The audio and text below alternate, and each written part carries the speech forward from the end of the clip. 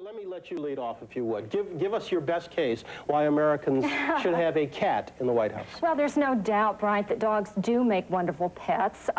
They live to please, they love to do what they're told, and they virtually agree with everything the owner tells them to do. But, you know, this old-style attitude of rolling over and playing dead no longer sits well with Americans, and I can't believe that the American public really wants the president's pet to be nothing more than a yes man in a dog suit. Now, to me, cats are a great example of American independence and pride. Cats are free thinkers like the voters themselves, and you're never going to be in doubt about what a cat has to say. A cat is not going to show his claws unless he means business, while a dog's bark is going to be worse than his bite.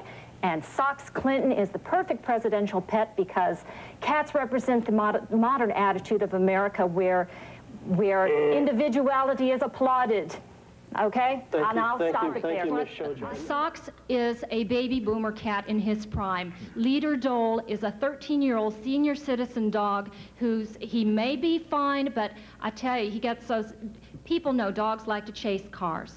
Those poor little doggy legs can't even catch the train that's chugging into the 21st century. And I swear, if he could catch the train, he'd find Sox Clinton already on board and in the driver's seat.